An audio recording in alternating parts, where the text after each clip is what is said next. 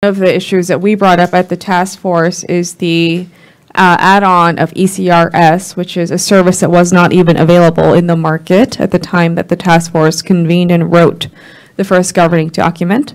And we're doing a couple things as a follow-on to that. One is we are hosting sessions with distribution service providers where Tesla has ADERs registered and prepared to go live with non-spin in the next several weeks. And I wanted to invite one of my colleagues from Tesla up here, Greg Thurnher, to briefly describe what ECRS is, just for the task force to understand what the service is, and what our goals would be around shaping ADER participation in the future. We're thinking August, September, October, basically fall time frame, as a tack-on or as a substitution for participation in non-spin. So Greg, if you want to do that, and then I'd love to open it up to other reps as well as the rest of the population. I think, Joel, you might want to have comments on that as well.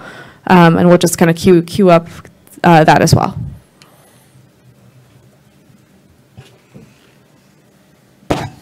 Greg Thurnher, Tesla Energy.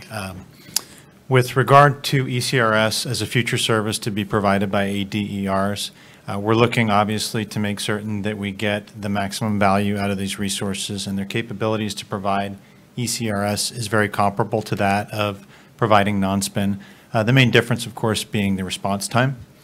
Whereas a non-spin requires a 30-minute response, the ECRS product requires a 10-minute response, and aggregations of devices such as residential storage can respond on a much faster time horizon than even ECRS requires.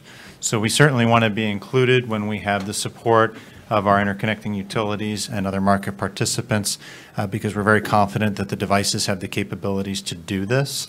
And in fact, when you compare the two services, the contingency reserve product is almost identical, right? And when we think of the suite of ancillary services, they vary in time horizon because each ancillary service is designed to recover the faster ancillary service that was exhausted previously.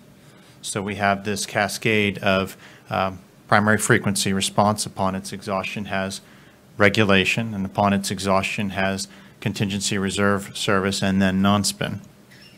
Each subsequent slower response time part of a larger coordinated control system that helps ERCOT maintain the frequency balance that it's famous for. And since these devices have that capability to provide both, we certainly want to make that opportunity available to all populations that can achieve that same standard without prejudice for a device or how it delivers that capability, so long as it's consistent with the standards applied to wholesale resources.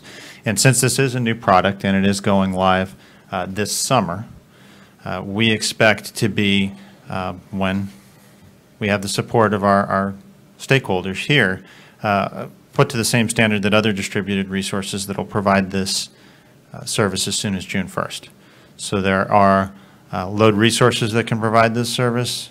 Existing protocols allow them to do that from the distribution system today upon 10 minutes notice or a frequency event.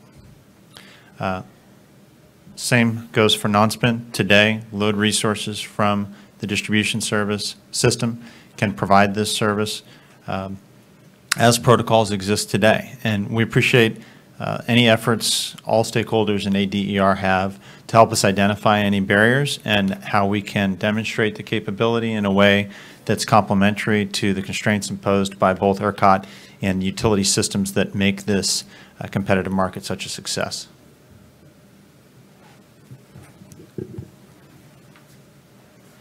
Joel, did you want to come up? Okay, so folks on the phone, that was Greg Thurnher with Tesla, and Joel, you is coming up with